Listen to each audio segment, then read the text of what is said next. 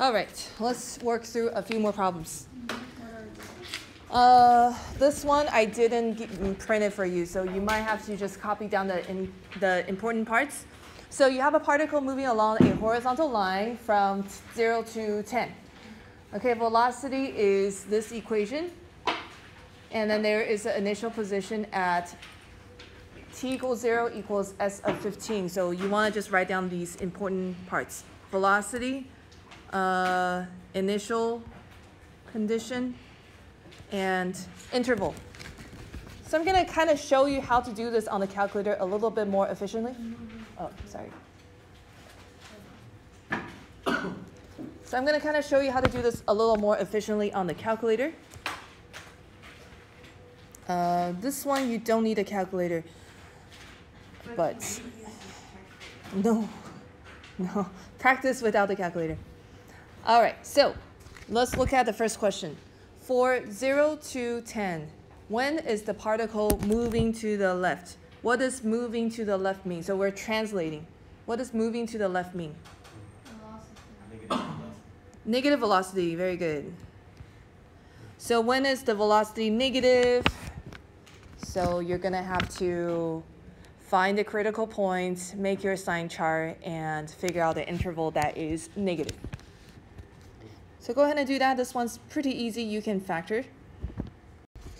How are you guys doing? Pretty good? Okay, so first find the critical point of velocity. So t squared minus 9t plus 14 equals 0. So what you want to do is just factor. So that is t minus 2, t minus 7 equals 0. So t is equal to 2 or 7. Okay, draw your sign chart, 2 and 7. Now, you want to be just a little bit careful. Make sure you always look at the interval. Sometimes you will get a critical point that is not in the interval. You don't care about that number. Okay, so you might want to just put the two ends of the interval in just in case to remind yourself, okay, my critical points are the ones that's in the interval. Okay, so this one's going to go plus, minus, plus. A quick way to do this, if you have not noticed this trick yet, is think about this parabola. This parabola is going to be an upright parabola, right? So then you are crossing the x-axis twice. That means this side is positive, this side is negative, and this side is positive. So just think how the parabola would look like. The parabola would have to look like that. Okay, so that's kind of the trick I use, so I don't have to plug in numbers. Especially when it's a quadratic, that's a very easy graph to figure out. Okay, so when is it moving to the left? 2 to 7, and it doesn't ask you to justify, so that's it. Some of you are still making the mistake on the test where it's asking you like 3 questions, you answer just the first one, or you answer 1.5. Especially the justification, a lot of people just skip. Please at least write something. Writing something is better than writing nothing. Okay, find the total distance. What does total distance mean? What does total distance mean? Absolute value. So we are going to take all of the hills and valleys, and we're going to add up all the numbers, regardless if it's positive or negative. So all the negative becomes positive, all the positive stays positive. Okay, let's talk about this a little bit because a lot of you missed it on the test. Total distance. The total distance is always the integral of, because it is an absolute value number, it's basically the absolute value of velocity, dt. Right? You want to take the function and make sure the whole function is going up. And then that way, no matter what area you find, it's always above the x-axis. Okay, that is not absolute value of integral. Okay, what does this mean? The one on the right means you take whatever position you end up, make that positive. That's not what it means, right? That's not the total distance. This one on the left is taking the function. If the function were like this, you would make sure that everything is on the top and then add up all the numbers. Obviously, that's going to give you all positive numbers. What the second one means is you have this function, it would take this value and make it positive. That's not it, right? Okay, so they are very different things. So if you have this question on a test that requires a calculator, this is what you can do to save yourself some time. If they don't care how you solve it, they don't ask something like, when does it change direction? If it doesn't care about that and just wants the total distance, just use the calculator and put the absolute value on the v, and then just take the integral. That way you don't have to figure out where it turns, because if it doesn't ask you, you don't have to care about that. Just put the absolute value on v. That way all the area is positive, and then you just find it one way through. Does that make sense? Yeah. So like, for example, this question, you would just put in your calculator like so. And then that would give you the answer right away. You don't even have to figure out that it turned twice.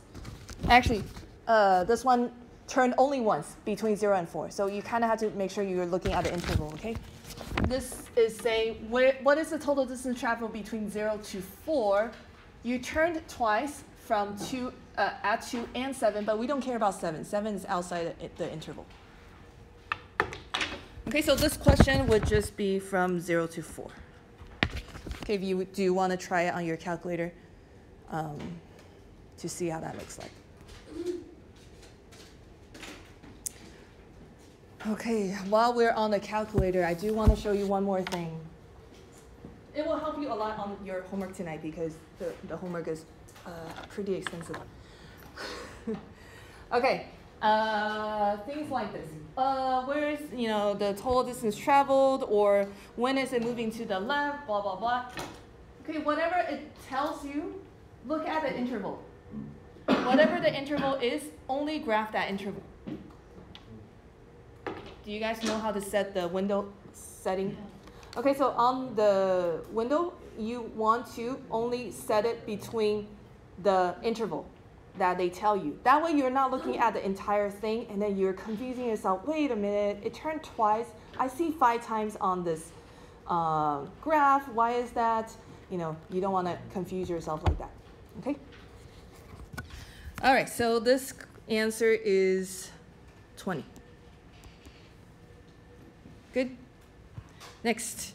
Find the acceleration of the particle at time t. What is the speed of the particle increasing, decreasing, or neither at time 3?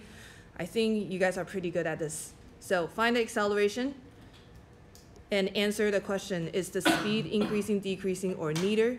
I'm not sure what. Oh, okay. I guess if it's equal to 0, it would be neither. Explain your reasoning.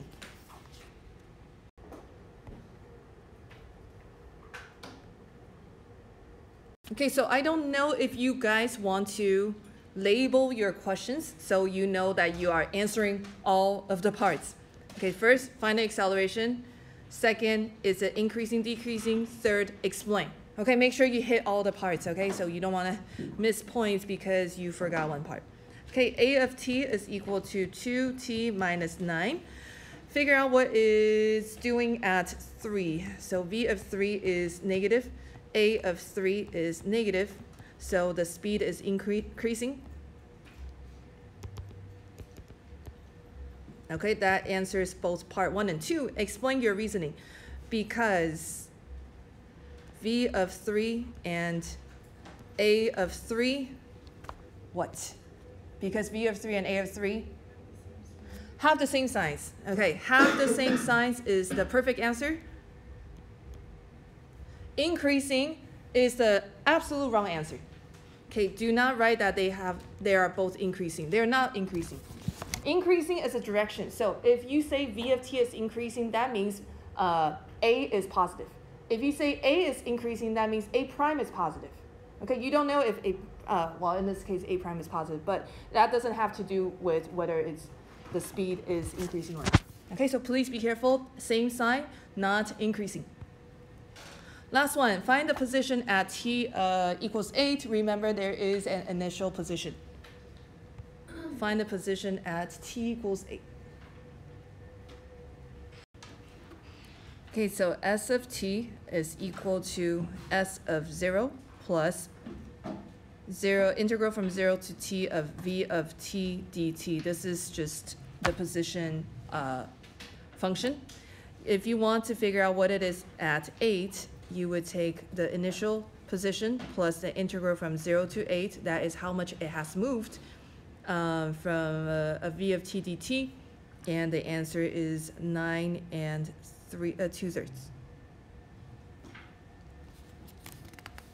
Okay, last question. This one has a lot of stuff, so you have to copy down the table. Okay, Valerie is going to swim in this pool. Please just copy down the table for now, and then I will tell you what the question is. Okay, so you can see that this table is a record of time and velocity. We are going to take this data. The first question is figure out or estimate v prime of 30. So think about what is v prime of 30 and what you're looking for. Okay, v prime of 30 is just a rock, right? V prime means acceleration. So this is just v of 40 minus v of 20 over 40 minus 20. So the answer is 1/10.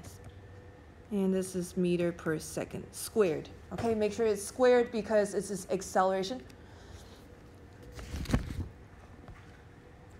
Next, using the correct units, explain, meaning of the definite integral, this thing. So the question is, what does that mean? What is it trying to represent? Okay, so what is the meaning of this integral? Total distance traveled between 0 to 50. So what you want to do is make sure you hit all the parts. Total distance traveled, that's the absolute value v of t, and then the integral part. And then you want to say from 0 to 50 because you want to be specific on the time, okay? Okay, next. Approximate that integral using a Wright-Riemann sum using four subintervals indicated in the table.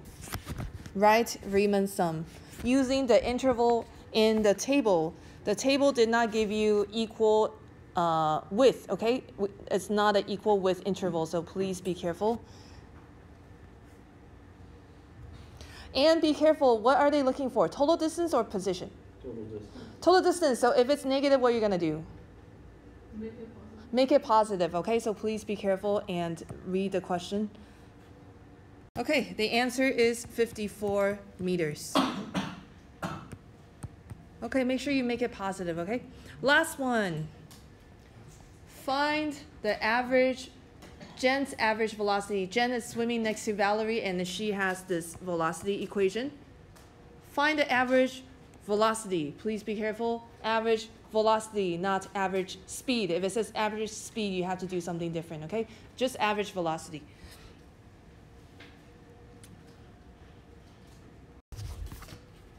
Okay, so Jen's average velocity is 1 over 16 pi. Integral from 0 to 16 pi of her speed, which is 45 over 16 pi meters per second. So you could do this without calculator.